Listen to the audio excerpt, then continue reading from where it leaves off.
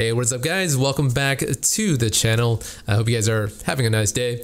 In today's video, let's talk about something called unit testing. So a lot of you guys have been asking me, what is unit testing used for and how do we kind of apply it to our applications? So in today's video, I would like to break down the entire topic of unit testing into kind of three smaller sections. The first of which is, what exactly is unit testing? And then secondly, we will talk about how we apply unit testing to our applications and why we even use it in the first place. And then lastly, I'm going to go through a couple of very simple examples as to how to actually implement some unit test cases inside of your application. All right, so before we can even make sense of the whole idea of unit testing, we really need some kind of application context. So the way I'm going to do that is to go over our Instagram application right now.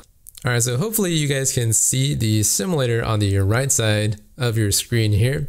And basically we have the Instagram Firebase application loaded up on the home feed that kind of looks like this, right? And down on each one of these individual posts below, we have a timestamp that tells you, how many minutes ago this post was posted. Down here, it says 1 hour ago, and then 1 week ago, so on and so forth. So given this kind of context of our application, what is the point of unit testing, right? So let me kind of explain to you why we have unit testing by looking into the method that actually gives me this 20 minutes ago string.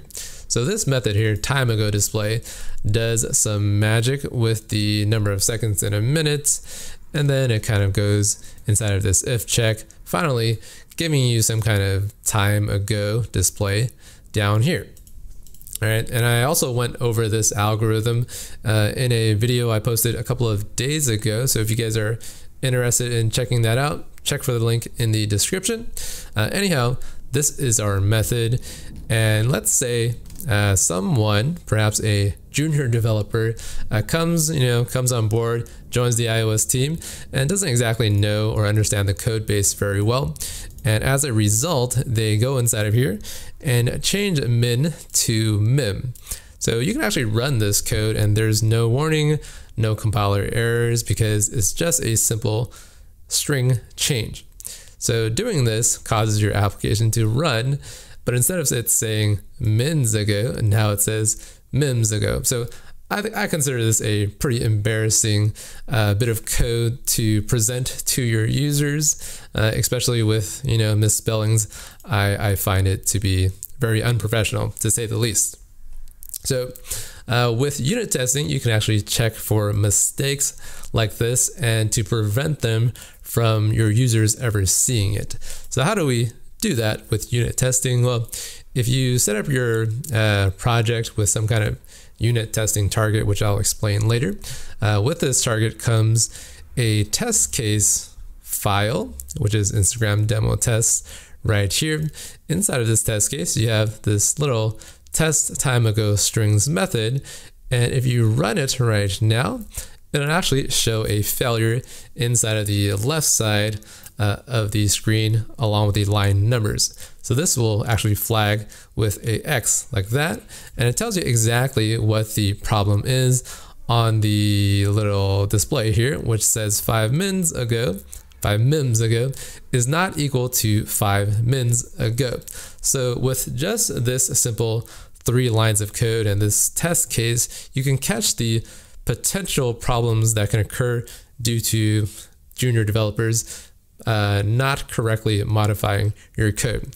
So how does this work in the real software world is that through this process called continuous integration, every time someone commits new code to your code repository, you fire all of your tests, and if even one test fails, the entire team will get an email describing what exactly was changed and who made that change and who needs to go and fix it.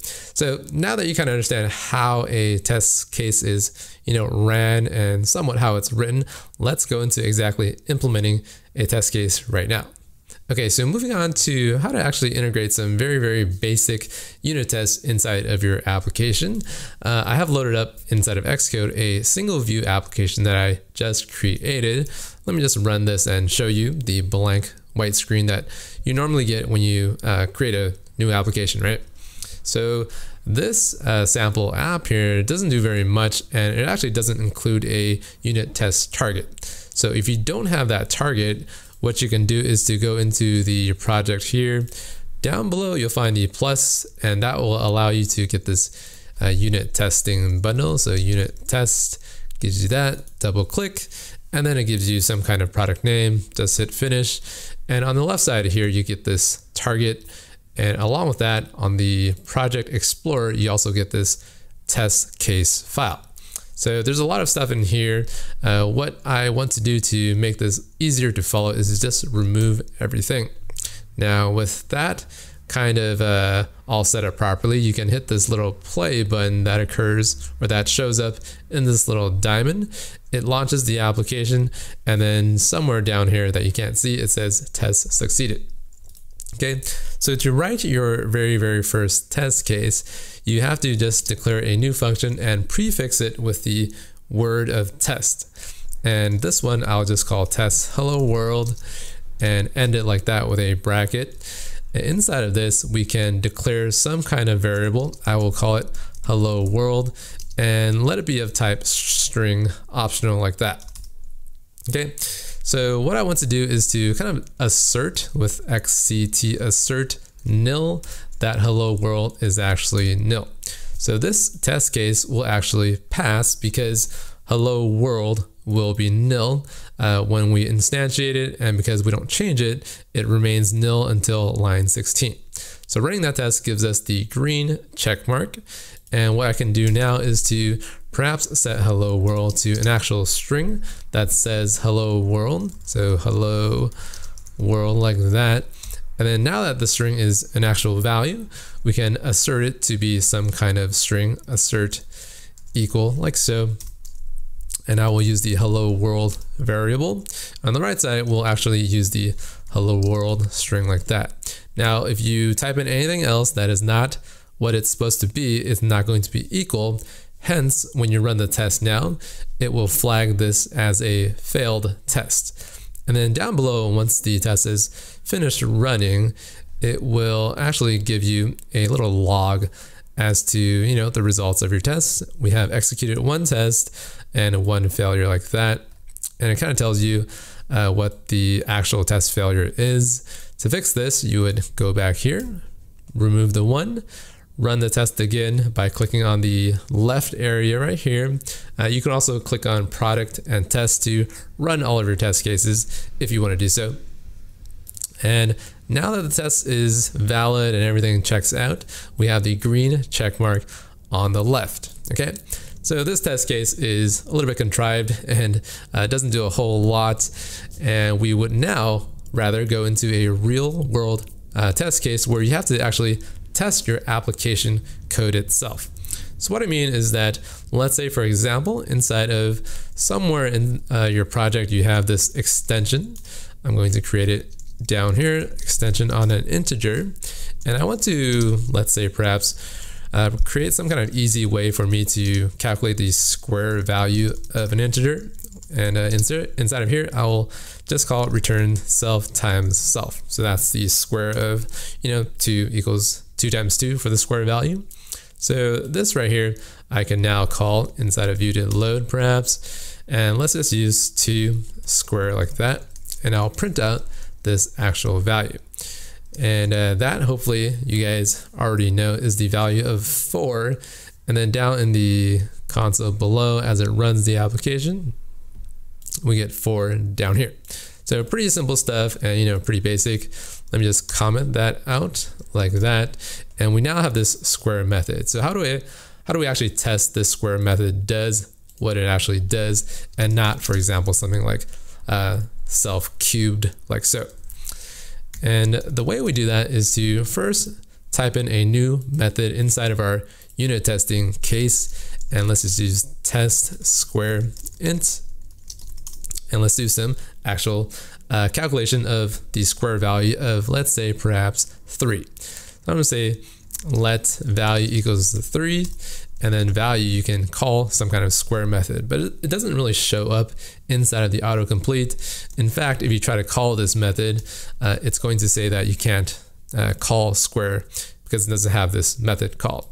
So in order to actually have your application code available in your test cases, inside of Swift, you have to type in testable and then import the actual project name of unit test examples. And once you do that, this square method is now available. And then we can set squared value equals that.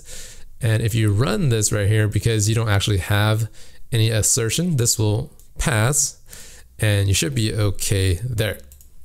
So it's going to run and then everything is going to pass. Now, in order to make sense of this test square int method, you actually have to assert, let's see, xct assert this value, a square value equal to the value of perhaps 9. So we will run this and it's going to pass, hopefully, because the value is indeed 9. Squared value of 3 should be 9. Okay, so our application is launched and then it passed with the green check mark right there.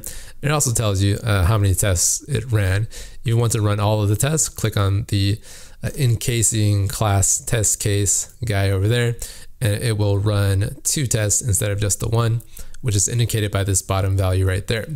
Now, the way to kind of make sure your test actually works is that if you go ahead and command click into the square and modify the code to be incorrect, you can now go back to your test and run it again. And then it'll say, nope, your squared value is actually, I believe 27. Is that the cube of 3? So let's see, it says 27 is not equals 9. And here's kind of a very, very simple way of, understanding how unit test cases are written. Okay, so hopefully you found this brief introduction to unit testing helpful. Subscribe to the channel for more videos about unit testing. You can also check out the Instagram course using the link below. Keep on coding, guys, and I'll see you in the next video. Bye-bye, guys.